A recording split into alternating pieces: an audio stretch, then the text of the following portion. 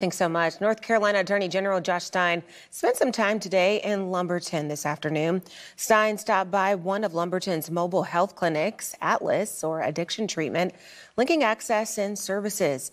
Atlas provides medication-assisted treatment to people in Robeson County who struggle with opioid use disorder. But if this model proves successful, which we're confident it will be the type of initiative that counties can use their opioid funds for over the next 15 years to come. Attorney General Stein was joined by Senator Danny Britt Jr., District Attorney Matt Scott, Robeson County Commissioner Faline Dow, and several other officials to discuss how programs like Atlas can help rural communities who need substance use treatment.